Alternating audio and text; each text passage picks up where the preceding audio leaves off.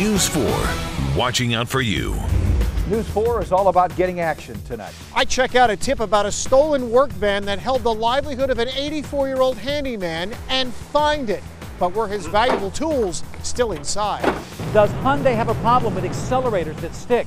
My investigation into a St. Louis woman's wild ride catches the company's attention. And today, it hauled away her car. A wannabe Wall Street big shot is called out by News 4 Investigates, accused of stealing from his most trusting and vulnerable clients to fuel his lavish lifestyle.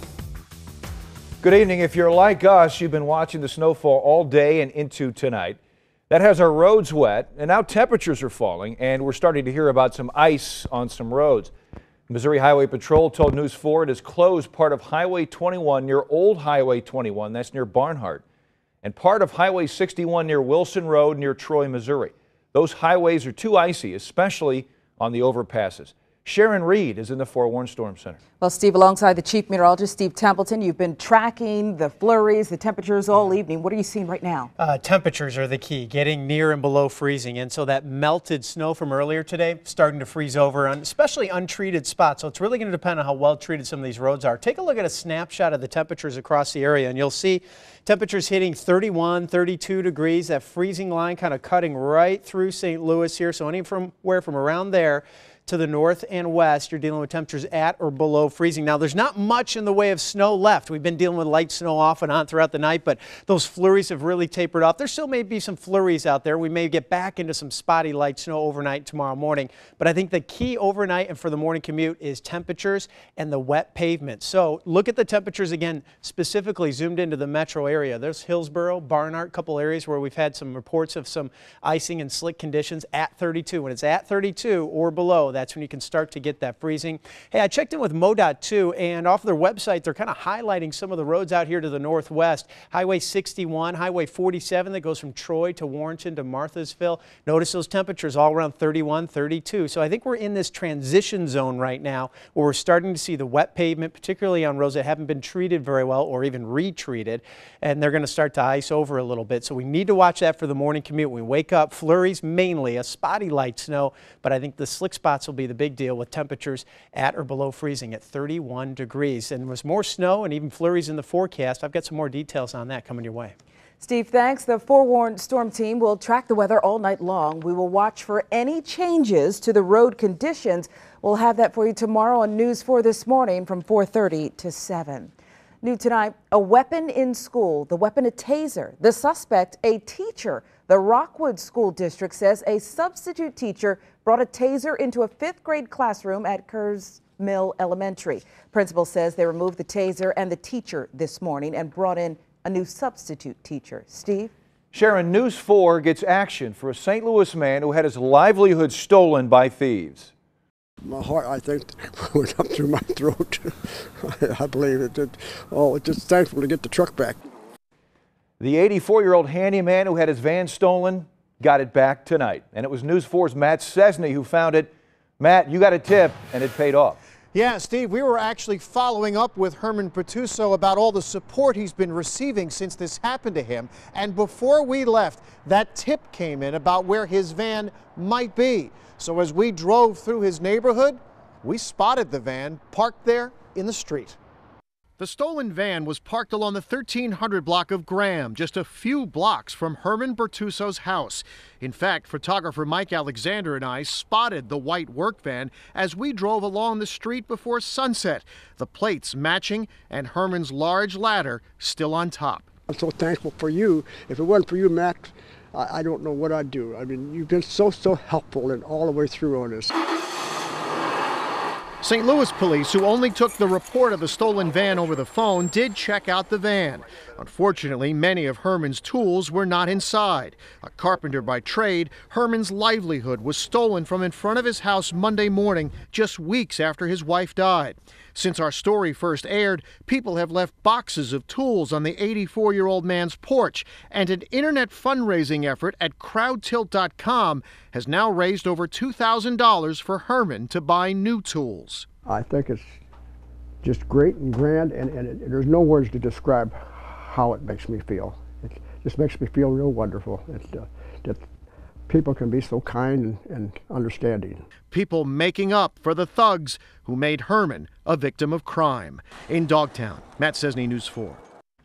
New tonight, a group of tourists visiting St. Louis fall victim to crime almost as soon as they got here. Thieves broke into the van belonging to a group of young men from Manitoba, Canada. The hoodlums took luggage, cash, and cell phones. The van was parked along Memorial Drive this afternoon as the tourists went to see the arch.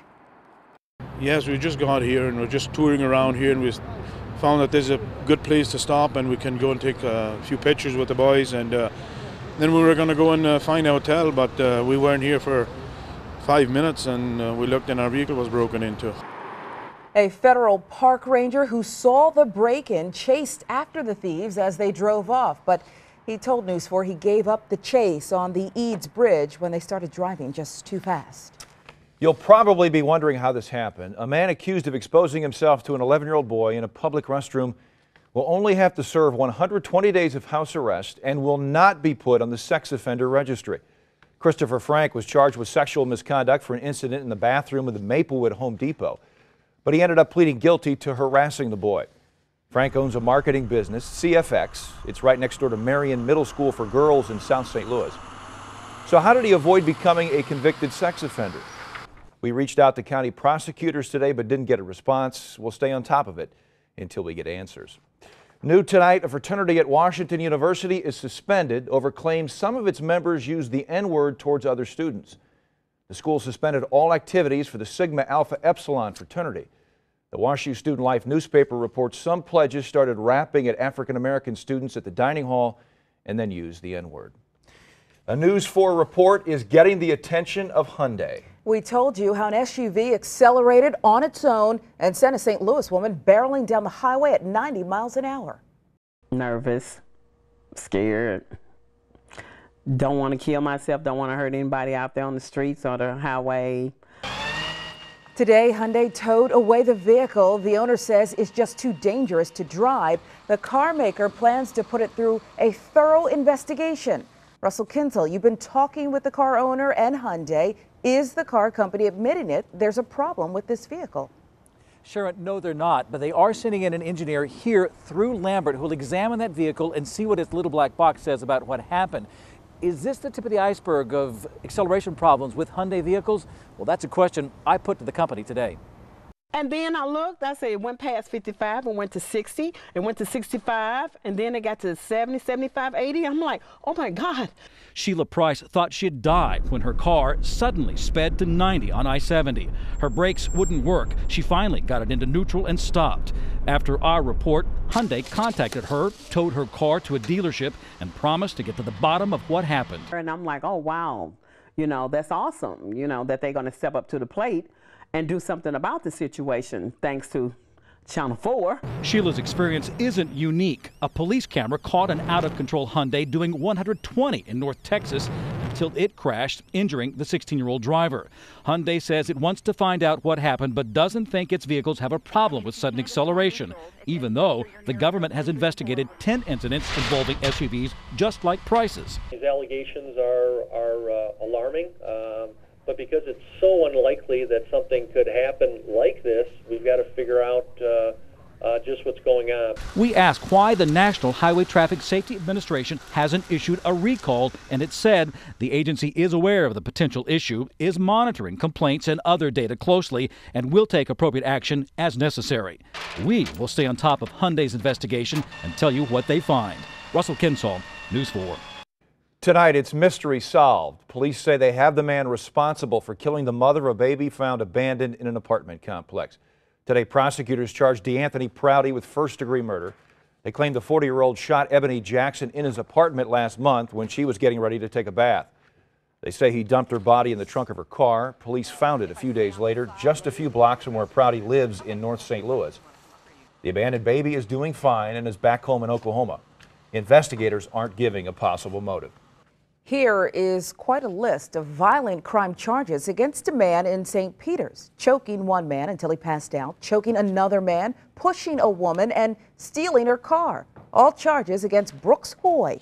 Court documents show someone hit the 21-year-old over the head with a baseball bat just to get him to let go of one of the victims. Police say they caught Hoy after a short chase. A St. Charles woman did the right thing, reporting stolen goods she found on her property. That's unfortunate for her son. It landed him in jail, accused of having the goods from a burglary. Police say the mother of Stephen Mahler called a burglary victim after finding the victim's credit card in the front yard. Mahler's mom then gave police permission to search their home. Investigators say they found other stolen items, including the victim's rosary. How much influence did a school board president have in securing millions of dollars in projects for a construction company he works for? A state audit revealed he crossed the line and cost taxpayers in the Rockwood School District more than $1 million. I went to Lafayette High School tonight where State Auditor Tom Schweik put the board on notice. It just makes me sick. We aren't joyous. This isn't a joyful day. This makes me sick. Eileen Tyrell founded the watchdog group that urged the state to audit Rockwood. Her concerns were well-founded. Former school board president Steve Smith was also the project manager for Glenn Construction, which has been awarded more than $11 million in bond-related projects. Do you think this could have been avoided? This should have been avoided? We shouldn't be in this situation? I think many of the practices have been going on a long time, a lot longer than many of the board members have been around.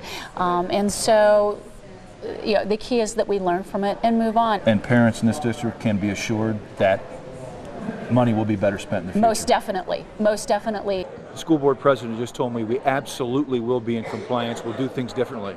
How confident are you that that'll be the case? Thank God for Tom Schweik, because guess what? The district doesn't have our trust and they have to earn it back. The audit found no criminal violations. Schweik's office will follow up in 90 days to make sure the district is in compliance with its recommendations. We'll follow up to see if the district has been able to recoup any of the $1.2 million overpaid to the management company. News 4 never stops watching out for you, uncovering scams and ripoffs, questioning wasteful spending, getting the answers you need. Now, Chris Nagus and News 4 investigates. An investor taking advantage of the most vulnerable to fund a lavish lifestyle, a home in Ladue, a BMW, and a second home in Boston. A one-time Clayton power broker now accused of major fraud, in one case stealing $1 million from a woman with dementia. Property records indicate this Ladue home is owned by Gregory Campbell. By all accounts, he's a successful guy. But the Missouri Secretary of State spells out years of deceit masterminded by Campbell. It's very possible that this could end up with criminal charges. Jason Kander's Securities Division lays out an incredible story. Campbell is accused of opening accounts for clients without authorization, forging signatures, and making unauthorized transfers in excess of $1.5 million to fund his lifestyle. Kander says Campbell tried to cover his tracks. Yeah, what it appears he was doing was he would change the address that a statement would go to so that the statements would no longer go to the client. According to the petition, Campbell diverted more than $1 million from one client, an 86-year-old woman with dementia living in an assisted living facility. When I showed up at Campbell's Ladue home, nobody answered. But I noticed a permit hanging in the window to build an addition. Kander's office also accuses Campbell of diverting client funds to pay for a BMW lease along with another home in Boston. So how did he get busted? How did your security division even find out about this? In this case, actually, we found out because the firm where Mr. Campbell was working reported it to us. Campbell worked for Merrill Lynch in Clayton. He resigned that job in 2011 and got hired by a firm affiliated with LPL Financial in Creve Coeur. In a press release, Campbell said it is his role to be the CFO for each of his clients in their pursuit towards achieving their financial goals. Doesn't look like that worked out too well. LPL won't comment on anyone formally affiliated with the firm. Merrill Lynch says it's cooperating with law enforcement and will continue to do so. Bottom line, you can check out your broker to find out if he's accused of any wrongdoing. I've got a link on KMOV.com where you can enter your broker's name to see what he's been up to. This is a story we'll continue to track. Our attempts to reach Campbell at his home were unsuccessful, but if he wants to give his side of the story, we'll provide him equal time. Chris Nagus, News 4. Get Chris Nagus to work for you. Being ripped off? Do you see tax money being wasted? Email him at cnagus@kmov.com. A family is fighting a school district in court over what they call discrimination against their transgender 6-year-old. The child was born a boy but has been living as a little girl for several years. When she was about 18 months and started to talk, as soon as she was able to, it was that she was a girl. She liked girl things. All was reportedly fine until Coy Mathis went to first grade at Eagleside Elementary in Colorado. In the middle of the school year, the parents got a letter from the district informing them some parents and students are likely to become uncomfortable with Coy's continued use of the girls' bathroom. We're hoping that, that they will change their minds and they will come back and teach that you can love somebody and you can accept somebody even if they are different. The district also raised concerns over whether bullying might take place. New tonight, our cameras caught strong reactions from students over a plan to close more schools in St. Louis.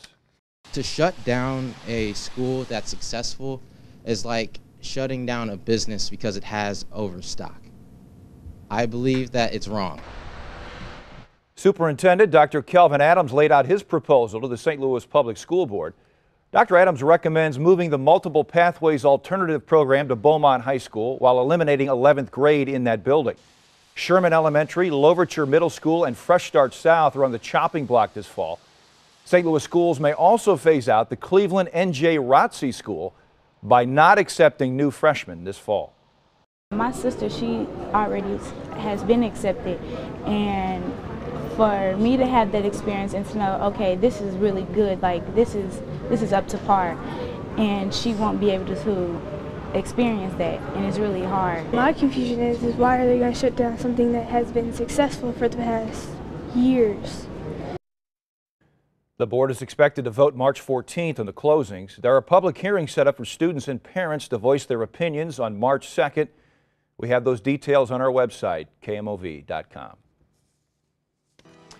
Tomorrow will be the last day as the leader of the Roman Catholic Church for Pope Benedict XVI. Today, the pontiff gave an emotional farewell in what's expected to be his last public appearance ever. The 85-year-old is the first pope to resign in more than 600 years. So who will be the next pope? We're sending Chris Negus to Rome for the conclave to choose Benedict's successor. Watch for his reports on News 4 and on KMOV.com. The Forewarned Storm Team. Certified St. Louis's most accurate forecast. Now here's Chief Meteorologist Steve Templeton.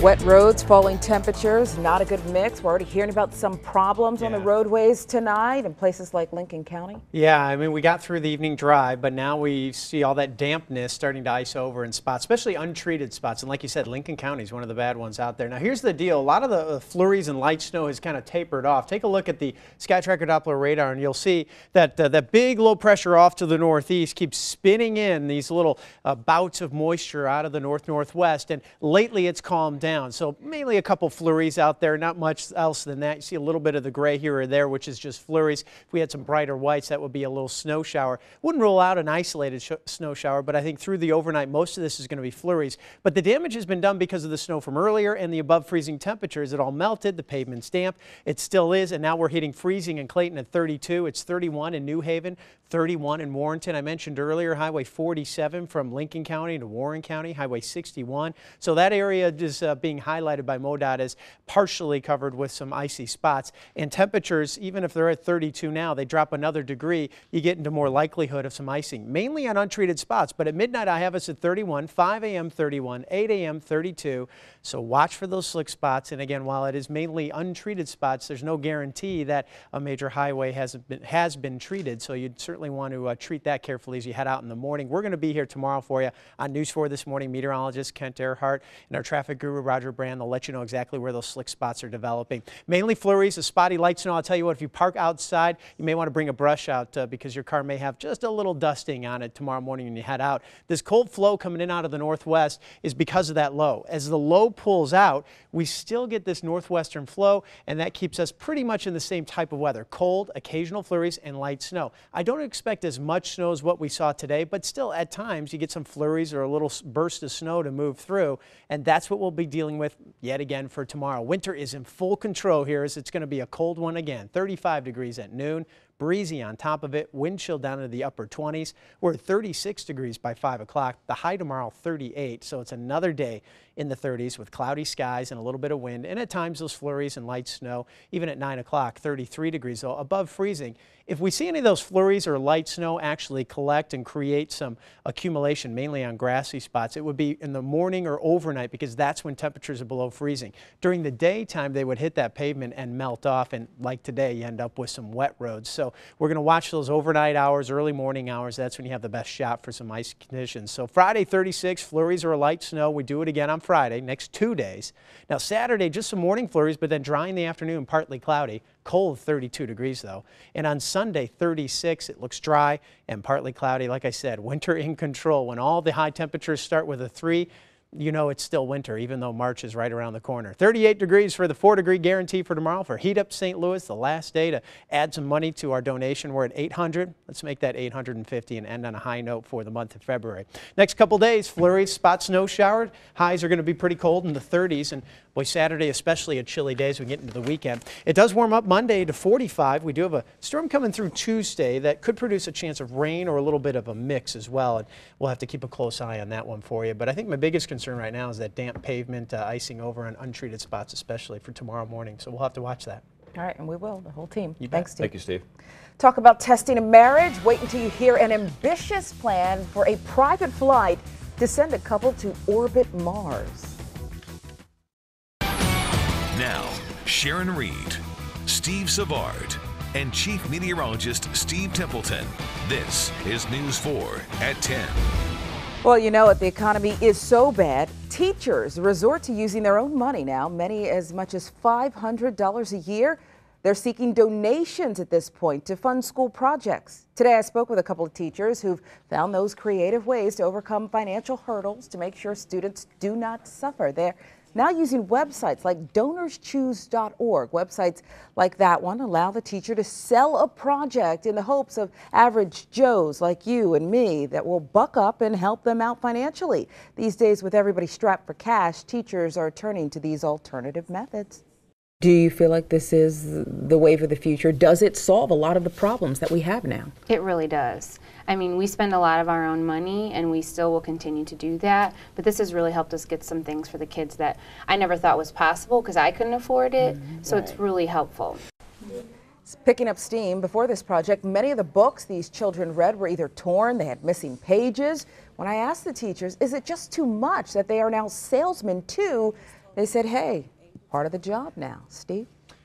Well, are you willing to take a trip with your spouse? Before you answer, there are some conditions here. It'll take 16 months, and you'll be close, really close, sharing space half the size of an RV. The destination is Mars.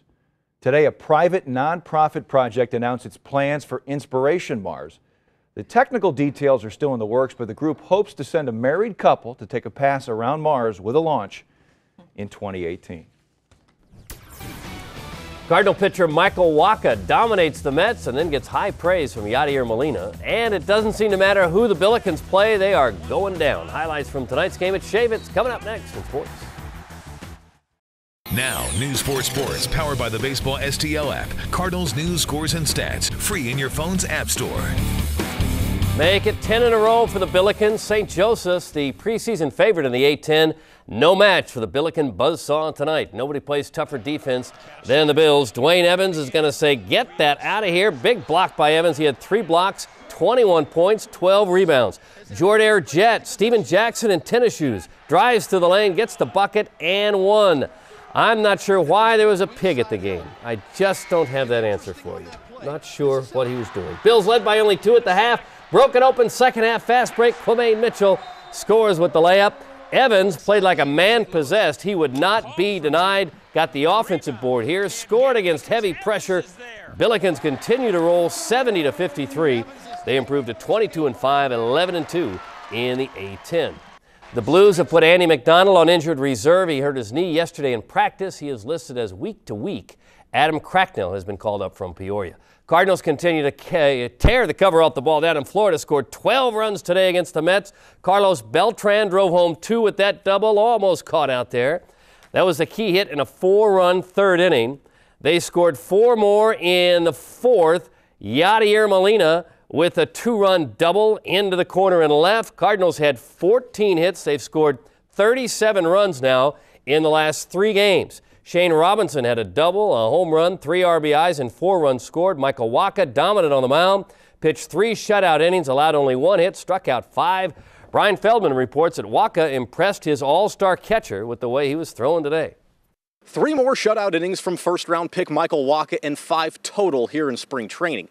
Yadier Molina is not one to make blunt statements, but he did not hold back regarding Wacha's future. That guy right now can pitch in the big league, so that's the way I look at it. He got great stuff. He got a great person on the mound. I feel that guy can pitch right now in the big league. That is quite a compliment, you know. I mean, I trust him behind the plate. You know, I don't really ever shake off whenever he's calling pitches back there. So, you know, I trust him, and you know, he's working good back there. You know, felt confident throwing anything I wanted, any count. So it's nice. I'm sure that's a huge compliment for Michael to get from Yachty, and but my comment is that he's just he's doing a nice job. When we give him the ball, he goes out there and he's been making good pitches. Make sure you check out KMOV.com along with our Baseball STL app. I recently wrote about Matt Adams and what the Cardinals may have to do with him potentially being blocked by Alan Craig at first base. With the Cardinals, Brian Feldman, News 4 Sports. Great night. We'll see you back here tomorrow. Good night, everybody.